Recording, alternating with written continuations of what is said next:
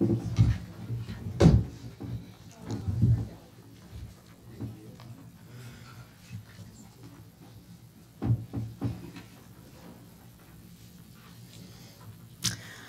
folks, you're all very, very welcome to the Clooney Foundation for Justice report launch of our Conflict Antiquities investigation today. It's a report that contains research spanning 2 years, including hundreds of interviews with witnesses, informants, journalists, policymakers, forensic archaeologists, you name it. And the report has been compiled by my fantastic colleagues at the docket, whose bread and butter literally is to hold perpetrators to account. And that in non-Irish terms means just, that is squarely what they do best. So there are 2 main aims of this report and 2 key takeaways we want you all to go away with today. One is that the illegal trade of antiquities is not a victimless crime. That's a really, really important takeaway for you to take home with you today. And second, the team are really keen to ensure that dealers and galleries in Europe and the US are eventually held to account, those who have participated in this illegal trade in funding terrorism and crime like this. So without further ado, I'm going to hand you to my brilliant colleagues, Anya Neistat, who leads our docket team, many of you will be familiar with, and also Antonia David and Manel Shiban, who are my brave and brilliant colleagues also on the docket and who were instrumental in this reporting. So we're going to spend the next 30 to 40 minutes going through our findings, and then at the very end we'll take questions from our audience here, and also we're being joined by, I'm told, nearly 200 people online, which is a sign of the times. So without further ado, Anya.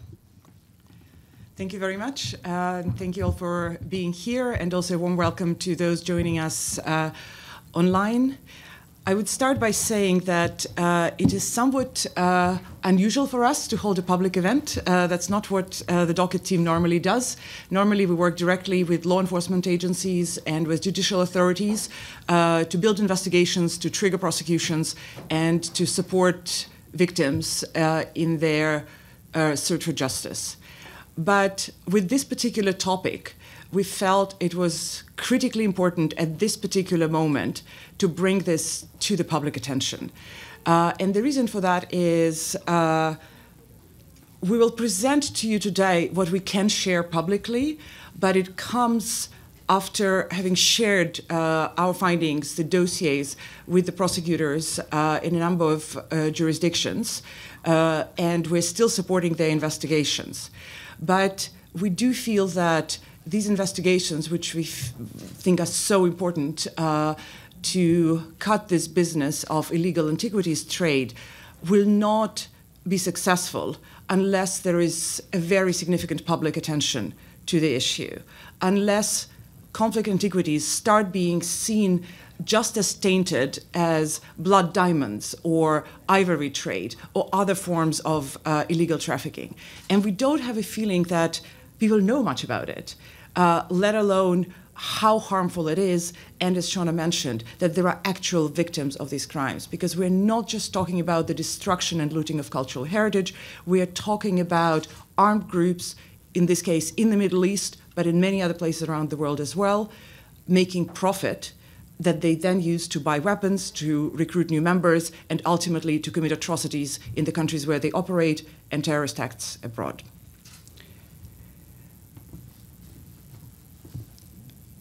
I'm bringing up this first slide because obviously Ukraine is very much on everybody's mind, but also to remind you that although our investigation focused on the countries in the Middle East and North Africa, it happens in every conflict. Whenever there is war, whenever there is chaos, there are always people who both target monuments, historical sites, archaeological sites, as part of their warfare tactics, but also make profit from items looted there.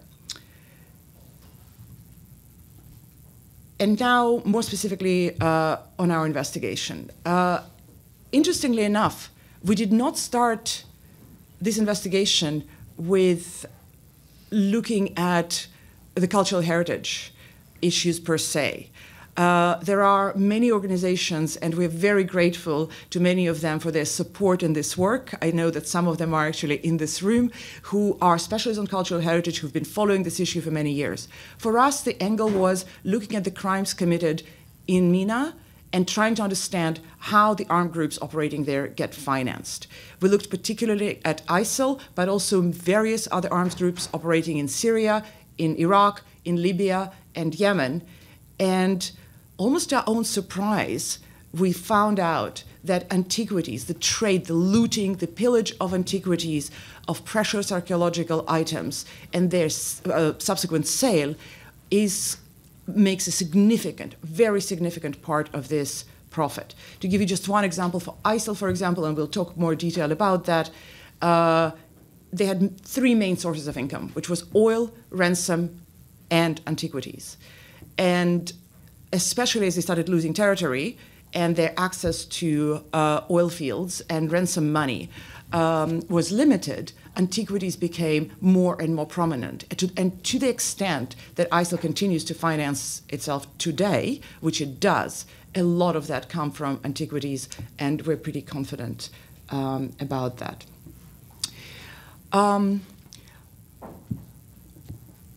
Very briefly, I'll share with you our key findings, and then we'll go in some detail with the help of my colleagues to share with you as much as we can share publicly. So the key takeout was that we were not looking at some random opportunistic looting. We were not looking at some small items picked up here and there by people operating in this area. We were looking, especially in the case of ISIL, at an absolutely institutionalized looting of antiquities used as a weapon of war and as a major source of financing. The other thing that we found is that although there are multiple laws and regulations aimed at protecting cultural heritage and preventing it from getting looted and sold in Western markets, this is simply not enough.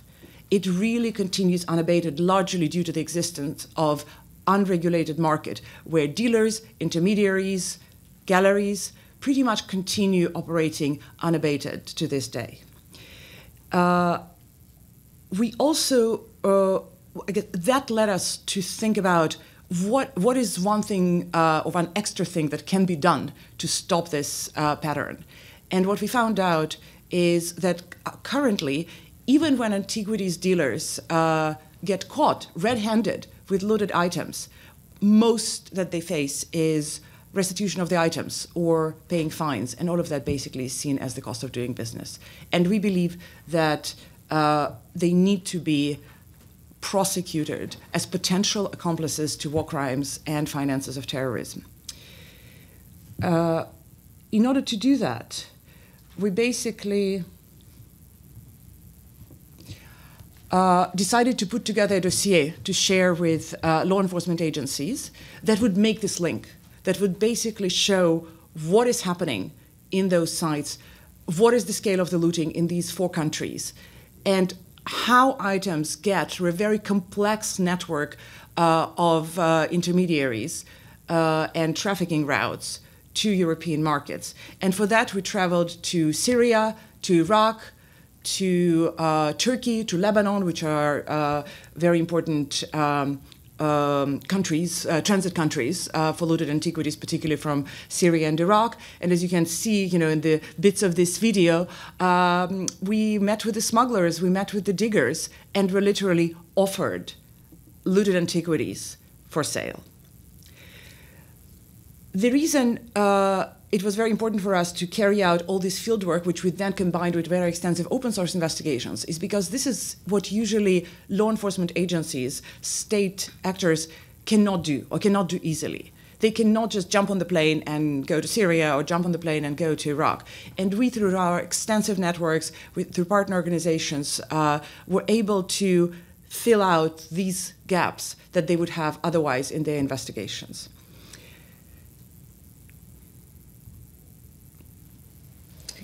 Yeah, so to speak a little bit more and break this down further and talk about the scale of the pillage that was happening on the ground. So as Anya said, this is not the case of a few people digging in their backyard or excavating small sites and finding a few things and selling it for a couple $1,000s. If you look at what has been happening in these 4 countries that we focused on over the last decade, there's been kind of systematic, large-scale looting operations that are actually institutionalized and kind of are systematically going through cultural heritage items, both found in archaeological sites, which are very rich in items that are still buried and unexcavated, and also in museums where items have been stored and preserved. So those are the 2 places we sort of focused on. And I'm sure you've seen some of these satellite images in the news as it was happening, but it's pretty stunning to see hundreds of sites over time. If you compare when armed groups moved into the area, and you do a comparison over a few weeks, just the amount of looting pits that appear in those sites.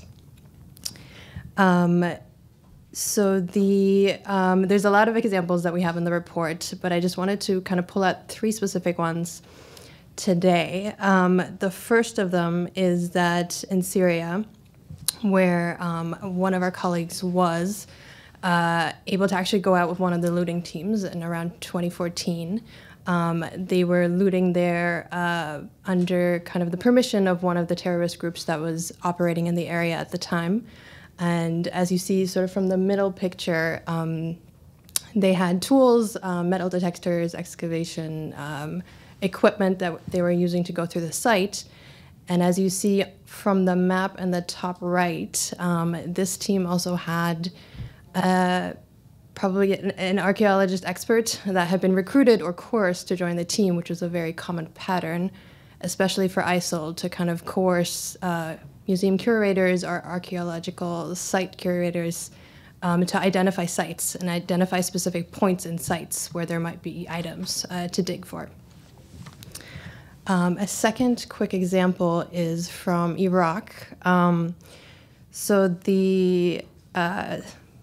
many of you probably remember some of the propaganda videos that were coming out from ISIL destroying Mosul Museum. It's in the top right there, kind of systematically going through smashing statues.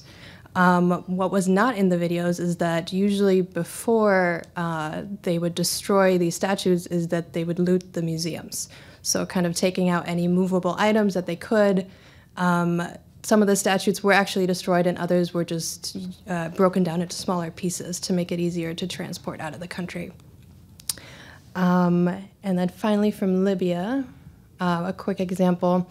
The Libyan case is interesting because of the funerary sculptures and deities, like the one you see on the top right there.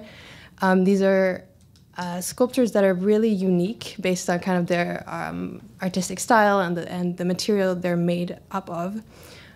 So it's very easy to trace these items. So an archaeologist and researcher, Morgan Belgic, has kind of looked at these specifically and identified over 100 of them that were taken out of Cyrene between 2015 and 2016, trafficked to Europe and the US, and are still circulating on the markets there. And it's so distinctive because it's very easy to trace these specific ones. Okay. So one of the things, obviously, for the purposes of our investigation, that was very critical is to link the trade that is happening in the West, in Europe, in the United States, to specific groups operating on the ground.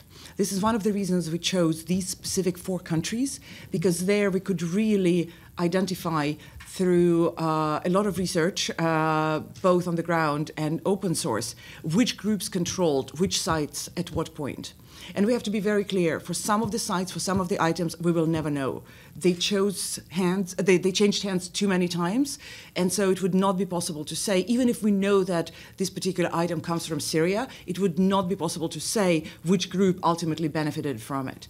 But then there are other examples, like Mosul Museum that Antonia mentioned, where we know exactly that ISIL looted it. So every item, and we did get an inventory of items that are currently missing from the museum, so every one of these items that appears in a European or American gallery, we know who ultimately benefited from it. So in the report, there is a lot of information. We would not go through all of that. I do encourage you. There are lots of illustrations, both online and online materials are already available. There are lots of illustrations of with maps, some done by us, some done by other researchers, showing which groups controlled which areas at what point in time. The other interesting thing that we found, particularly with ISIL and to a certain extent with other groups, is really what we call the bureaucracy of looting. ISIL, as I'm sure you know, was generally a very bureaucratic organization. Everything was very well structured and documented. And for the Antiquities, based on some of the documents that we were able to obtain, we could see the whole structure. They had a special department or sub-department for Antiquities. They had a department for everything that comes out of the ground, be it agriculture or oil, and a sub-department that dealt specifically with Antiquities. They had offices in different places in different times, in Raqqa, in Manbij, which we visited, or whatever remains of them, just a few months ago. And everything was documented. There was a very clear system of taxation. So if you wanted to loot, that was especially in the early stages, you had to obtain a license, and we have examples of some of these licenses. And then, once you found an item, there were several ways, depending on the value. Either you could try to sell it yourself and pay tax to the ISIL administration, or if it's very valuable, it was taken by ISIS, and then they organized the sales themselves. And then it moved to much more, and again, we can see it in the documents. Actually, just now in Syria, last month or 2 months ago, we were able to get lots and lots of ISIS documents, and many of them are just receipts for purchasing of metal diggers or excavators. So they did move to literally an industrial scale looting. We saw the sites where they use hydraulic pumps and of course, that leads to a complete destruction of the site in the end. And it is mind-blowing, these sites that we visited in Iraq, like Hatra or Nimrud, when you think of the sites that have been there for thousands of years, like Nimrud, which are some of the most important historical sites for humanity, not just for the Middle East, and what happened to them, but also constantly in the back of our mind, and how much money they made out of everything they sold from those sites. And just to be very clear, the conflicts are continuing. Yes, ISIL lost its territorial control, but it's still quite active outside of the Middle East, as we know. But there are also other groups who are still operating to this day in the Middle East. We were actually interviewing one of the smugglers who worked with Hayat Tahrir al-Sham, so-called HTS group that currently controls Idlib area, who was literally describing how the digging is ongoing. And it was exactly the same in Syria just recently. It is going on to this day. And the other important point to remember is that the items that were stolen in 2014, 15, 16 are coming to the market now. There is always a cooling period for Antiquities. You cannot just bring it, although you would be surprised how easy it seems to be. But normally, you do not just take it from the ground and put it in a gallery. It usually cools off. And so now, some of the items looted by ISIS 5-7 years ago are coming to the markets. So we're talking about prosecution of the war crime of pillage. So now it's time to talk about what it means, legally speaking. So just to start, I'll give a very broad and general definition of pillage, as you can see on the screen here, which is the stealing and taking of property without the consent of their owner. Now, what is a war crime? So first, to start with international law, pillage has been long prohibited under international customary law, and that prohibition was enshrined by Article 8 of the Rome Statute of the International Criminal Court. And you can see that Article 8 includes the crime of pillage as a war crime, and you can see the definition on the screen here provided by that article. But the ICC statute also qualifies as a war crime any seizure of property of one's adversary or any intentional attacks on building dedicated to, among others, religion, education, charitable purposes. So it's not only pillage that is a war crime under Article 8 of the Rome Statutes.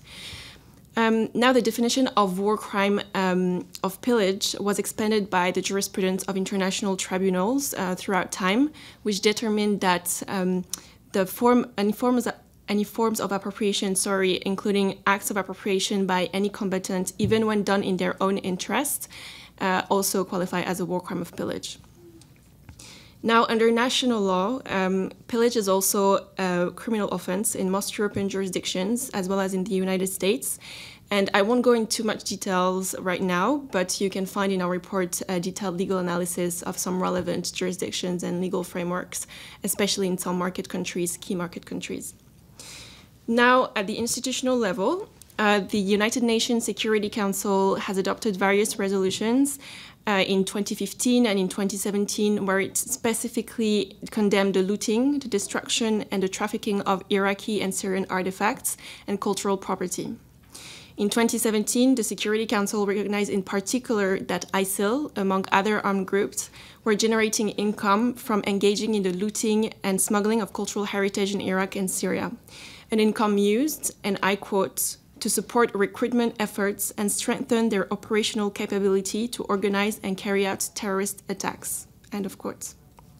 So the Security Council has therefore called on states time and again to take appropriate steps to prevent the trade of looted Syrian and Iraqi artifacts, and mandated in 2017 the establishment of an investigative team to collect and preserve evidence for use in national courts of the international crimes that were committed by ISIL.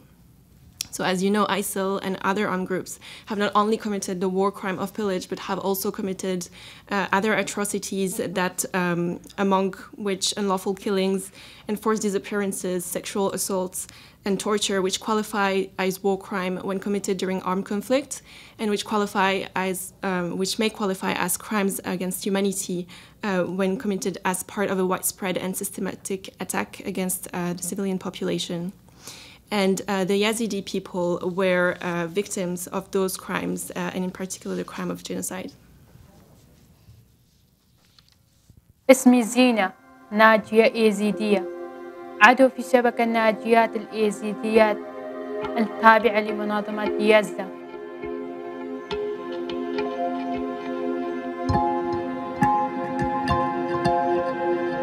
تمدد تنديم الداعش في القرى وبلدات السنجار، ارتكبت أبشع الجرائم والإبادة الدموية المروعة ضد الشعب الإيزيدي على أساس الهوية والدين.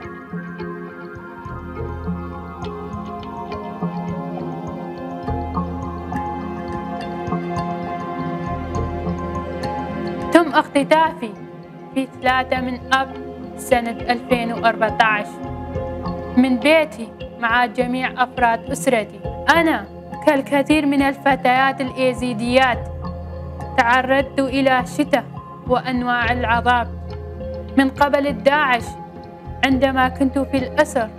وأنا في الأسر كثيرا كنت أتساءل عن من كان يمد الداعش بالدعم المالي، ومن أين كانوا يحصلون على تلك الأسلحة.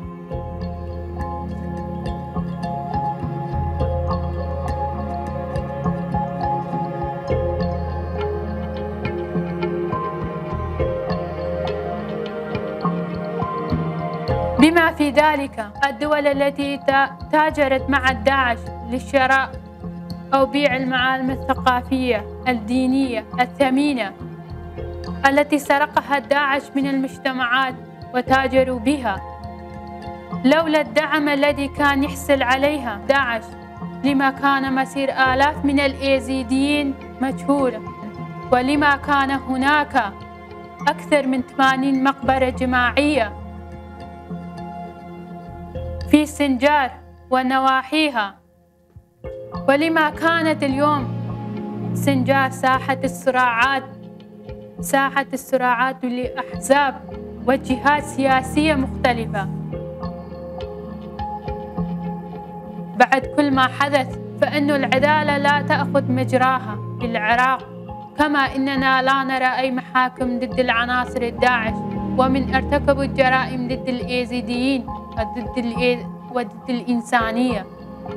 أنا هنا لأذكركم بما حدث لنا، وكذلك لكي أناصر من أجل القضية الإيزيدية، من أجل حقوق الناجيات في العراق والعالم. يجب أن يتم الاهتمام بالضحايا في كل مكان من أرجاء العالم، لأن العنف لا يختلف كثيرا من مكان إلى آخر. الضحايا أصدقاء في الألم. إن محاسبة الداعش والداعمين لهم سوف يصبح درسا لكل من يفكر في قيام بأعمال شنيعة مماثلة لما قامت به تنظيم الداعش ضدي وضد مجتمعي. So with many thanks to our colleagues in Yazda, I just want you to remember this testimony. I'm sure you've heard many others. When anybody talks about Antiquities as a victimless crime, this what should come to mind. And I have to say, for me, kind of the pivotal moment in this investigation was when we visited Dohuk and other areas in Iraq where Yazidi victims who escaped from Sinjar currently are, and speaking to women, to men, to children about what has done to them. This kind of brings it together. That's where I will never look at an item in a gallery that looks like it might be coming from those areas that were controlled by ISIS the same way ever again. But now a little bit more on the specifics of this investigation. So one of the key points and one of the key information that we did hand over to law enforcement agencies was on how the items actually get to Western markets. Because obviously it's not like, an ISIS fighter packages and sent it with FedEx to the gallery, although you would be surprised how many items actually did arrive in FedEx packages disguised as tiles or carpets or ornaments.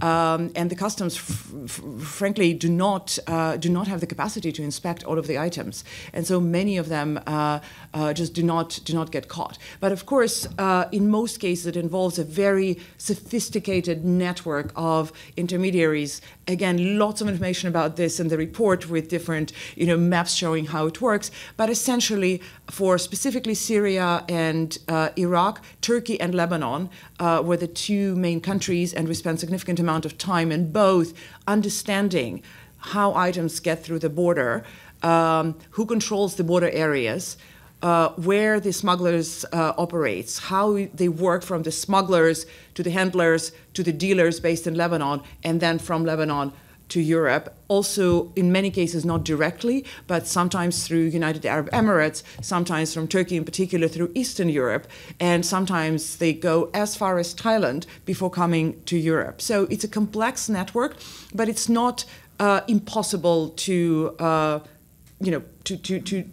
identify the points in which it happens, including specific witnesses, and that's exactly what we did during our field work, and combining it with open source research on those individuals who operate in places like United Arab Emirates and who are ultimately connected to dealers operating in Europe. I would point out two other very important points here, that in addition to tracing the physical trafficking routes for Antiquities, one thing we looked at is the online trade in Antiquities, which is enormous. Some online auctions now have their sales, higher than, auctions and galleries that operate offline. And I would like to draw your attention to an organization, a project called Adhar, which is following these very, very closely, specifically the trade on Facebook and, on some other online platforms. This is actually, they've done fascinating research, some of which we quote, but also what we saw through our own research online is that indeed it's very easy, and many of these items are publicized online, but also on other social media platforms like WhatsApp, like Telegram. It's really a very big part of the trade, and not an easy one for law enforcement agencies to access, but again, not an impossible one. And the other word I would throw in there is free ports. For us, it was fascinating to realize that there are these essentially black holes for holding items, not just antiquities, but antiquities included, in places like Geneva, Dubai, and many other places around the world, where you can pretty much bring anything and keep it there until you want to sell it on the market. There was some attempt of crackdown on this, especially in Geneva. And again, I know there are people in the audience who looked in that very closely, but it is something that is key to this trade. Because again, as I said, there needs to be a cooling period for the items, and that's where it happens, in those free ports, which are completely closed from outside scrutiny, unless there is essentially a search warrant to go in there. So now, how did the money get back to source countries, which is a hard part of the investigation, how those transactions occurred and how the money was transferred. So our research led us to the Hawala systems and the Hawala networks, which, as some of you may know, is an informal method of money transfer occurring without any money or data passing through international financial channels. And so when we went to Turkey, we interviewed sources who confirmed that the Hawala system was used to trade looted antiquities. And that information was corroborated by public research. So our sources also provided certain names of Hawala networks, and we worked and added information based on open source research to map those networks. And you can see on the chart here that they are very interconnected, and you can see they're connected to source countries such as Syria and Iraq, as well as have some points in market countries like Belgium. So how does that work in practice? Basically, you can be in Germany, in Belgium, and go to a Hawala office and ask someone to transfer a certain amount of money to a person called a Hawaladar, who is an intermediary, who usually enjoys, a good reputation, is trusted by their peers, and that person, the Hawaladar, based in Turkey, would then transfer cash money to the source country in Syria or in Iraq to another Hawaladar.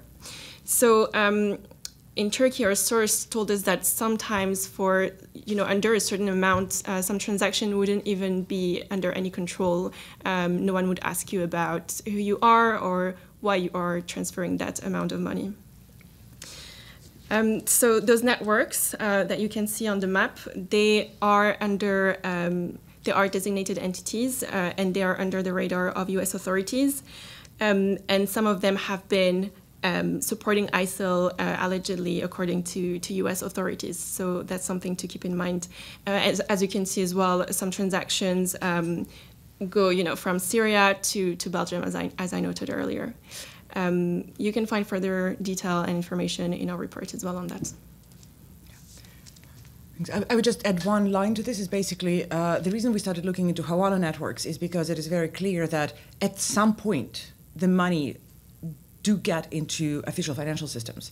But until they do, it all happens in cash. And for the investigations to proceed, they need, on one hand, and we provided them sufficient information to do so, trace the financial transactions that go through official financial systems like banks, but also combine it with this type of research where we can link these transactions to specific Hawala offices in the countries where they operate and through which antiquities have been trafficked. And now the interesting question, who? And before I move to the next slide, I do have to make a very, very important disclaimer. In our report, you will find descriptions of specific cases, but what we cannot share publicly is which ones of the cases we're actually working on directly with law enforcement officials, with prosecutors, because it could really compromise the investigation, and it could unnecessarily alert the perpetrators. However, what we try to do in the report is to give specific names of dealers who operate in Europe and the United States, but based exclusively on publicly available information, on information that has been reported before by the media or in the statements made by law enforcement officials. And there are obviously many of them. Some of them, if you're following the issue of the art world and the issue of looted antiquities, you might have heard that just 10 days ago, there's a big scandal breaking up in France, which has to do with Monsieur Martinez, who is a former director of the Louvre and the French ambassador for international cooperation in the issues of cultural heritage protection. And he was arrested, questioned, and there is an investigation opened against him.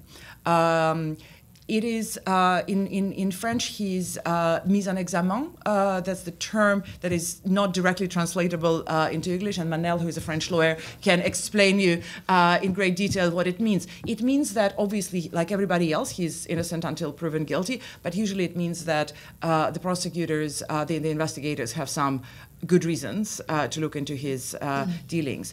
And Martinez is very much linked to, who's not mentioned in our report because that's new, but the two people mentioned in our report, three people actually mentioned in our report, Christophe Koniki, Richard Semper, and who are French from Pierre Berger Auction House, and also Robin Dibb, who is German, are all connected with the same cases as Martinez. But probably the most important part that you'll see in the report, we really try to show how many times these individuals that we mention have been on the radar of law enforcement agencies. It literally, if you go, you'll see in 2007, an item was confiscated from this dealer or from this gallery because it was looted. In 2011, they were caught while trying to import items into a country. In 2013, they were charged with forging provenance documents, and so on. In each of the cases, you will see that these are people who have been literally caught red-handed multiple times, and all of them, almost without exception, continue to happily operate today. And this is something that we're really trying to break by giving law enforcement agencies more information on at least some of those cases to allow them to proceed with much more serious charges.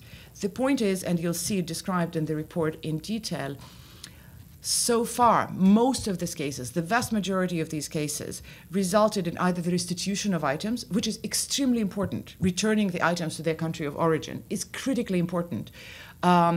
Or people being fined, or charged with tax violations. All of that is essentially seen as the cost of doing business. And what was really interesting in at least some of these cases, that after the items were restituted, their business actually went up, because the only thing the market cared about is that the items are authentic, that they're not fake. And there was no better proof of that than the item being sent back to their country of origin, claimed by the country of origin, and being sent back. And these are just a few examples that I'm not making it up. They have been on the radar of the media and on law enforcement for many, many years, and there are lots of examples like that in the report.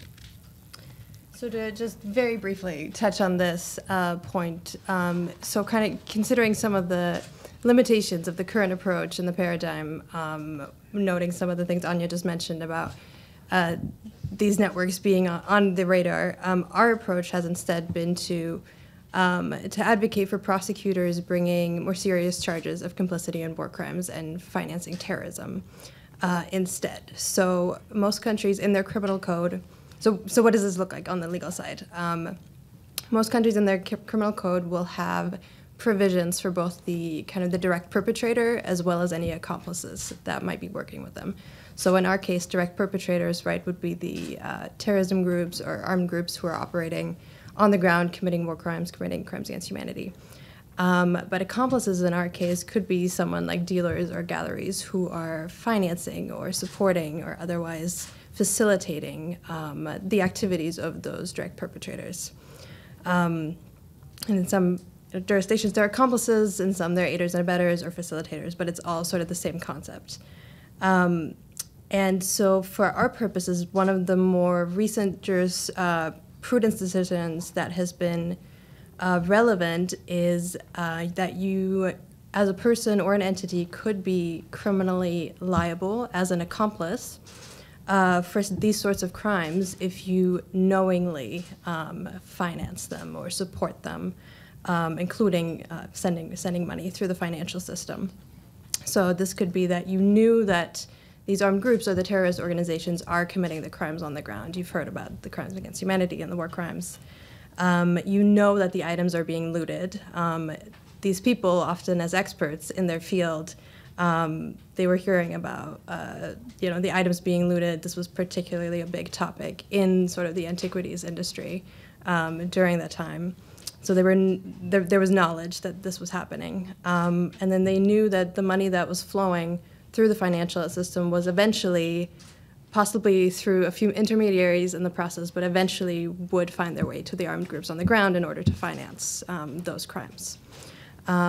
Importantly here, just to flag, you don't necessarily have to prove that the accomplice shared the same intent as the direct perpetrator. So what that means is for the galleries and the dealers, you don't have to show that they were paying this money for the antiquities in order to commit the crimes. They were paying the money to get the antiquity to be able to sell that.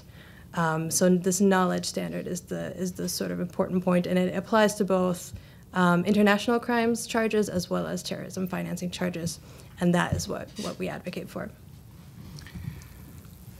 And just to wrap it up and leave some time for questions, the report and the short summary that you have contains multiple recommendations, and we are very clear that there are many more recommendations, especially on the policy level, that have been made by our colleagues, including the Antiquities Coalition and many other organizations that are working in this space. So most of our recommendations focus on literally how to bring them to justice for serious crimes, because we do believe that this is a critical element that is missing to break this cycle, to make sure that the market end of this is dismantled, to create sufficient deterrence, which would ultimately stop the looting and, as a result, protect the communities, the victims, and their cultural heritage.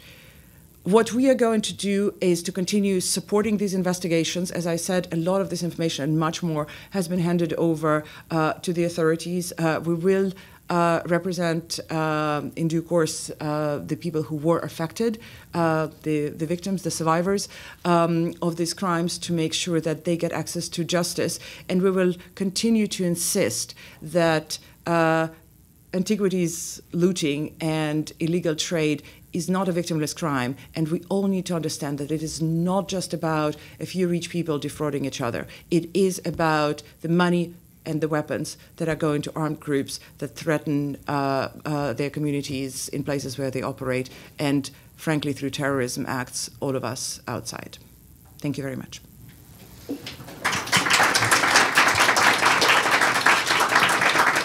Thank you, Antonia, Anya, and Manel. We're now going to take questions from our in-person audience and also our online audience. We do encourage you to be rather concise and share the mic. So who's up first? Hi, everyone. Hi, everyone. Thank you. My name is Nesma. I'm a lawyer with the Syria Justice and Accountability Center. First and foremost, thank you so much for your presentation. I'm curious to hear how open authorities have been to kind of expanding the scope of accountability beyond just the fines and the restitution. How interested have they been, and also lawmakers as well, if you've spoken to any lawmakers, if they're interested in kind of expanding criminal provisions? Thank you. Thank you very much. Excellent question. Surprisingly open. I literally expected when we first walked in the prosecutor's office for them to look at us without any kind of understanding what we were talking about. They were surprisingly open. Many of these authorities are already looking into certain crimes committed by ISIL. It was more linking it to the people who operate in their countries. So I think there is definitely openness, but we also have to remember, and some of them actually were totally ready to take action. I think we need to remember that many of these units are understaffed and underfunded, and they have lots of different crimes to deal with. These are the units usually that deal with terrorism and international crimes. So adding the antiquities dealers to their portfolio is not exactly something they would jump on. But this is partially why we decided, kind of unusually for us, to bring this information to you, to the journalists, and also to the policymakers. We are having some advocacy meetings in Washington, and we definitely are very closely in touch with the European Commission that is very active. We are obviously in touch with UNESCO and many other organizations that are critical in also making sure that these cases have the proper framework under which they can happen. Anyone else? I know we have we've a couple of online questions. I'm going to throw to my colleague Philippa down the back. Thank you. So I'm going to be reading the online questions. We have one from Michelle Riot, and she's asked, I would like to know more about the technical process of bringing such a case of human rights violations to the corresponding high court for the country.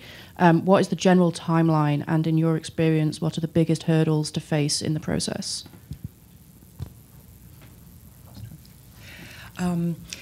Thank you. There's a very long answer to this question. That's pretty much what we're doing. Keep it concise. Day and night. In short, it's not easy. It takes years. The good news is that, as we mentioned, we're very clear, some of these characters are already on the radar of law enforcement agencies. They have already confiscated their items. They have already opened cases against them for tax violations or fraud or provenance. So we do have quite a lot there already. It's more about moving it to these different set of charges, and that's exactly what we're trying to give them. That's partially why we decided to do that, because we knew that it's not going to be easy. So I always say that we've probably done about 2/3 of the investigation. Obviously, as an NGO, as a private actor, there are certain things we cannot do. We cannot seize financial transactions. We cannot seize electronic communication. We cannot conduct formal interrogations, but they can. And our goal was to give them as much as possible to make sure that it happens. But it also seems like now there is an incredible momentum. When we started this work, there was very little happening in terms of any kind of formal processes against these dealers. But now, with what's happening in France, with what's frankly happening in Switzerland, with what's happening in the United States as well, where in New York in particular there is a very, very active Assistant District Attorney, Matthew Bogdanas, who brought some of these cases forward. I do think that we will see a very different picture a few years from now if that goes well.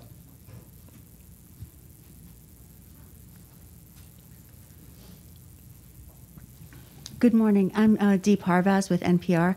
Just wondering, to what extent do you think there's been resistance, or, not so much considering this to be a priority? Because so many of these people who deal in these antiquities are powerful people. They have money, they move in powerful moneyed circles, and they have influence. Okay, I'll just take the questions quickly.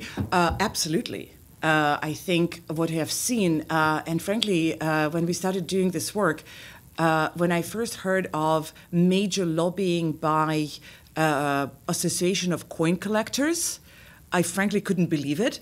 But then when we looked at it, it's real. There are associations that are not just it's not just about important people with money. It's about very significant lobbying efforts, and particularly in the United States, that was where lobbying is probably a little bit more prominent than in some European countries. It was definitely part of the case. But in other cases, again, I really encourage you to look at some of the cases in the report, because in some of the cases just dissolve. There is no information after somebody is caught with an item that clearly is taken across the border. It's established that it's been looted, it's confiscated, the person is arrested, and then everything stops. And that's when it was fascinating. And all of our efforts to try to figure out what happened afterwards were essentially fertile. Nobody has an answer to that. The case was just, and there's no even a formal statement that the case was dismissed because they were, not sufficient evidence was found. They just disappear. The same in the United States. You would look, in certain cases when there were, 4 suspects and some of them were charged, now they pled guilty, and the 2 others, there is nothing. And I do think that in many of these cases, we are talking to people who are very well connected. I mean, particularly, around the case of Martinez in France, there are very big questions. What role he played in his official capacity, not just as director of the Louvre, but as the ambassador for these issues on the international arena in facilitating the functioning of this market.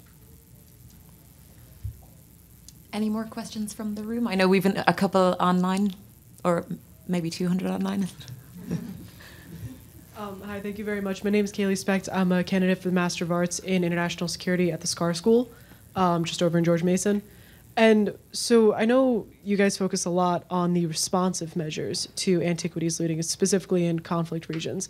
But I was wondering if there's also any focus or research in preventative measures, being that there's usually a high association with looting with conflict, with poverty, increased poverty rates, reduced education access, limited healthcare access, et cetera.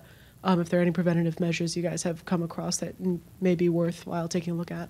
Thank you. Thank you. I'll just answer briefly. We always, in every project that we do, and as the docket, we run many different investigations, not just antiquities, we always try to see where is our value added, right? And what is the niche, what is the gap that we can fill?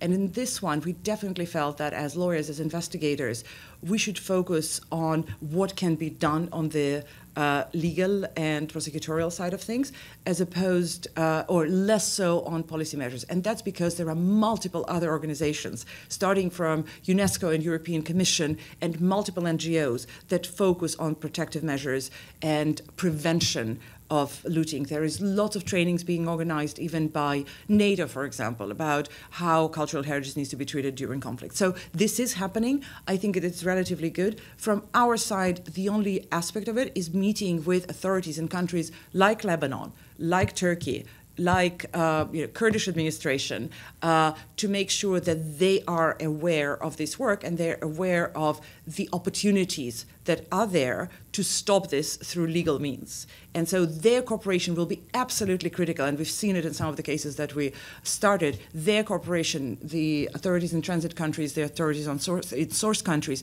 will be absolutely critical to the success of these cases. This is not something European or American prosecutors can do alone. Great. Let's take a couple of questions from our online pals, Philippa, if that's okay. So a quick disclaimer that there are a lot of questions coming in. We're not going to be able to get to all of them, but we will try to reply via email as much as possible. There's a few questions about a copy of the report. You can all go to cfj.org, and the report is front and center on the front page. For anyone listening online, you can find all the information there. So to some questions that we can take. As you mentioned, US and European dealers of these trafficked artifacts should be charged for their role in financing terrorism. Should the same apply to big tech platforms that knowingly facilitate this war crime? That's from Katie Paul. Don't you? No? Okay, so that's fine. Our research focused mainly on individuals, partially because they're easier to prosecute, to be frank. So we're slightly going for a slightly lower hanging fruit, not the lowest one by any chance. But actually, Katie Paul, and that's why I would really encourage you to go and look at Adhar project. She's one of the directors of this project, and that's definitely again something that they've been very much focused on, looking at online platforms, including Facebook. My take on that is, at this point, I think we could use these online platforms to facilitate these ongoing investigations, because the information, the data they hold will be critical in identifying some of these transactions. And it's not easy, as we all know, but it is some level of engagement at this point, I think, would be critical.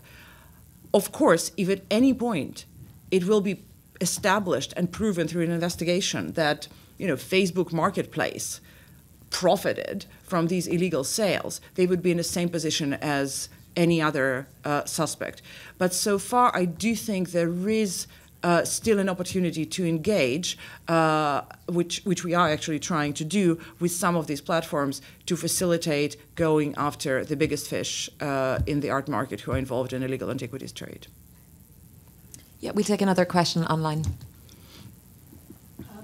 is possibly quite a nice one to wrap up, as I know we are nearly at our end. From Philip Grant at Trial International, where do we go from here?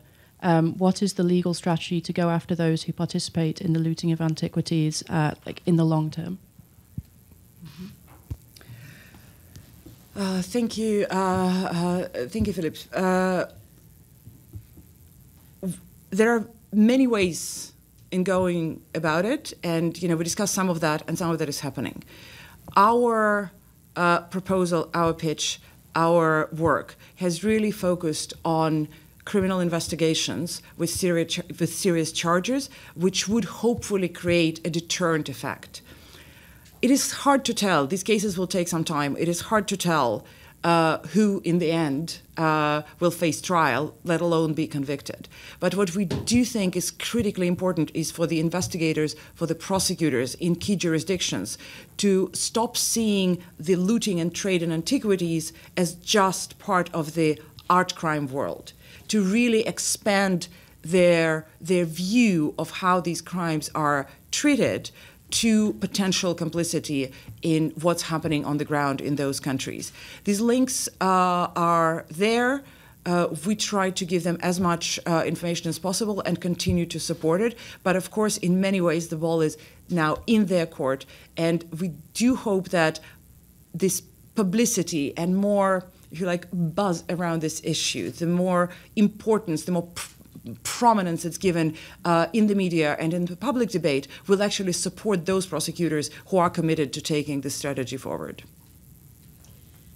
Great question to take us home. Thank you very, very much, everybody who has made the effort to be with us here in DC today, and to all of our online friends and colleagues. We encourage all of you to go to cfj.org to read the report in full. It is a bulky document, but it is an interesting one, so please do that. And if you have any questions or media requests, drop us an email at media@cfj.org, where myself, Shauna, or Philippa will answer you possibly after a few days, because it's rather clogged. But thank you again, and we'll hope to see you soon.